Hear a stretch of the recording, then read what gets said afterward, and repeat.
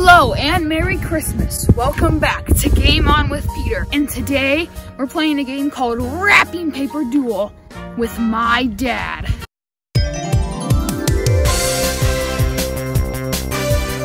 Whoever's wrapping paper roll breaks first loses.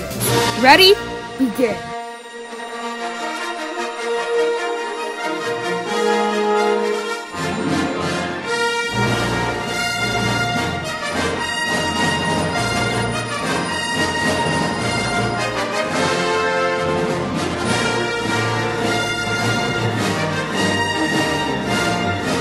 That was fun. I got to fight my dad, but I lost. For once in my life, I thought I was actually going to beat my dad in a fight. But anyways, that was Game On with Peter. See you next time, and Merry Christmas.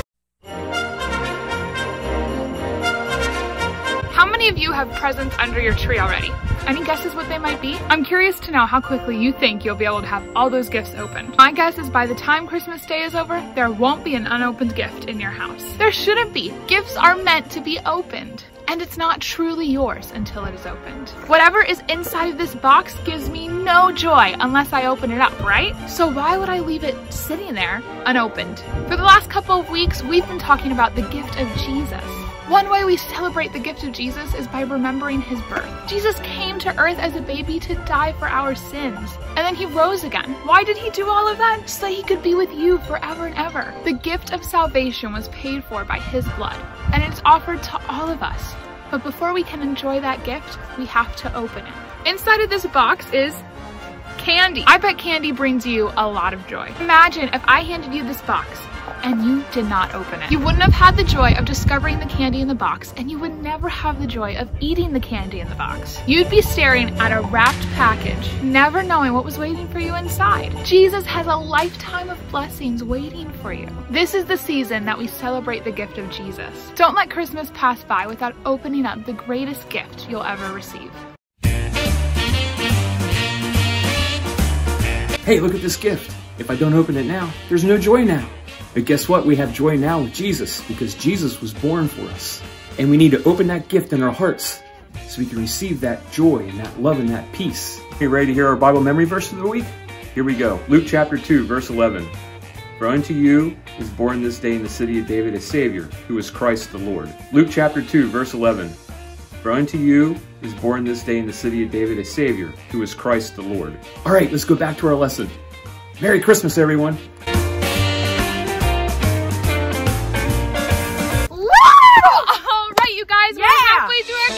Lesson today, which means it's time to worship Jesus. All right, hit that music.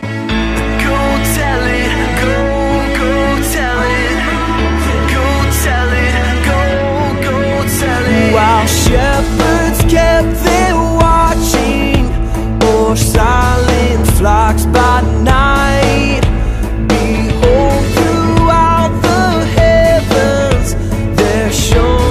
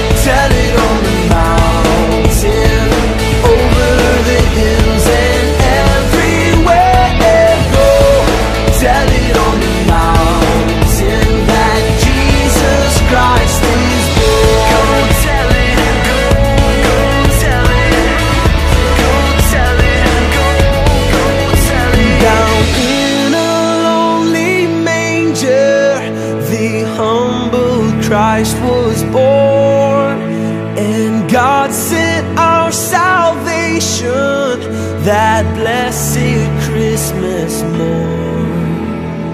Go tell it on the mountain, over the hills and everywhere. Go that Jesus Christ is born. Go tell it on the mountain, over the hills and everywhere. Go tell it on the mountain that Jesus Christ is born. Go tell it, go tell it, go tell it, go tell it, go tell it, go tell it, go tell it, go tell it. Woo! All right, you guys. Today we're learning about the greatest Christmas gift of all, which is Jesus. But just like any Christmas gift, we have to receive it and open it up. Just like the shepherds did when the angels came and told them that Jesus was born. Are you ready to get into today's lesson, Mary? All right, let's go. There was a time in your life when you didn't care about opening presents. If your mom or dad had any video of you on your first birthday, ask them to show you. 1-year-old birthday parties are fun because everybody loves to see that 1-year-old in a high chair with a piece of cake. But to get that fun, they have to sit through mom and dad trying desperately to get the baby to open the present. It usually goes like this.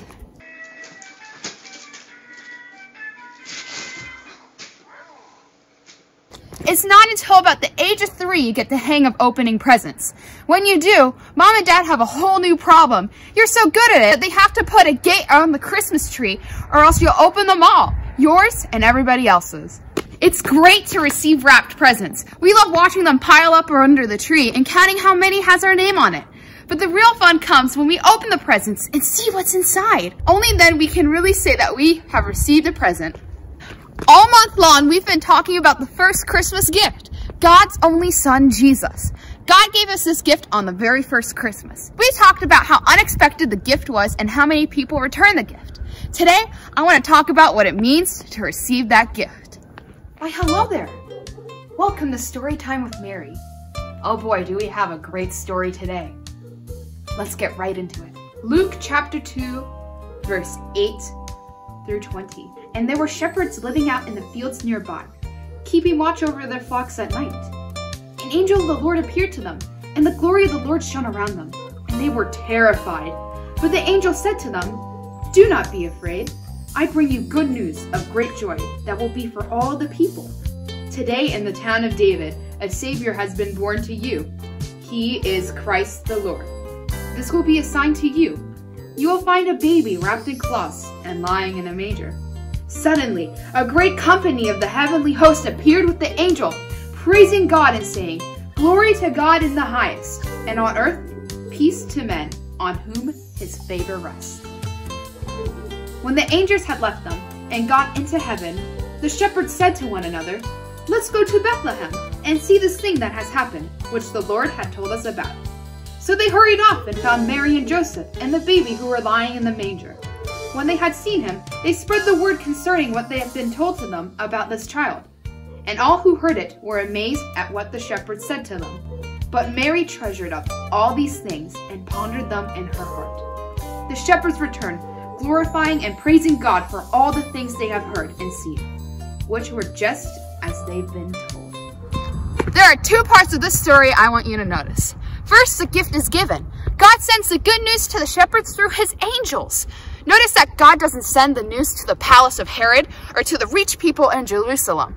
He sends it to men as poor and lowly as Jesus' earthly parents. A reminder that Jesus is a gift for everyone, no matter what they are. This is God handling the wrapped package. This is God setting the gift under the tree. The shepherds have it, and the second part is up to them. Let's reread Luke 2:15. When the angels went away from them back into heaven, the shepherds said to one another, "Let's go to Bethlehem and see this thing that has happened, which the Lord has told us." The shepherds just didn't want to say thank you and go back to their sheep. They opened the gift. They wanted to see what was inside. So they ran to Bethlehem and found the baby in the stable. Only then they could truly say, "We have seen the gift of God. We have received the Messiah." Some people think that if they come to church, that's enough. They think if I grow up in a Christian home, I got Jesus. If I memorize the scripture, read the Bible, or go to a Christian school, I have Jesus. But that's just the first part. They have the wrapped package in their hands. but they haven't received it. Receiving Jesus means you get on your knees and invite him into your life. You repent of your sins and you commit to living by his example. You share Jesus by serving others, by doing God's work and telling other people what God has done for you. Receiving Christ is the greatest decision you will ever make. It's a life-changing decision. It means that you no longer belong to this world, but to God. It means you have Jesus in your heart and you're committed to live for him. God is calling to all of us. Don't set my son on the shelf. Open the gift I am giving you. See what is inside. Don't leave an unopened present under the tree this Christmas. If you never invited Jesus into your life, I invite you to receive him today. It is the greatest gift you'll ever receive. Bye, everybody.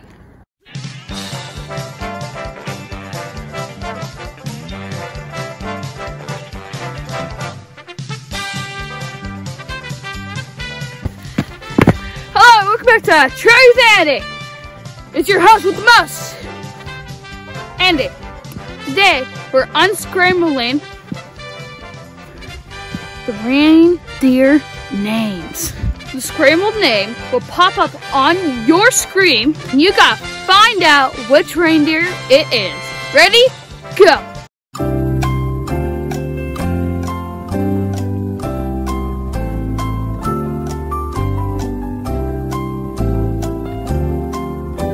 The name is Blitzen. Next reindeer, go!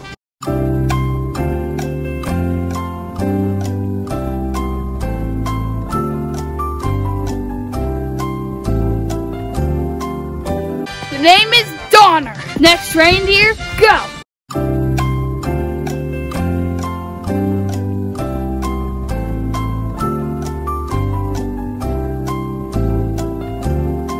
The answer is Cupid. That's it for today for Truth Andy. Bye, and have a Merry Christmas.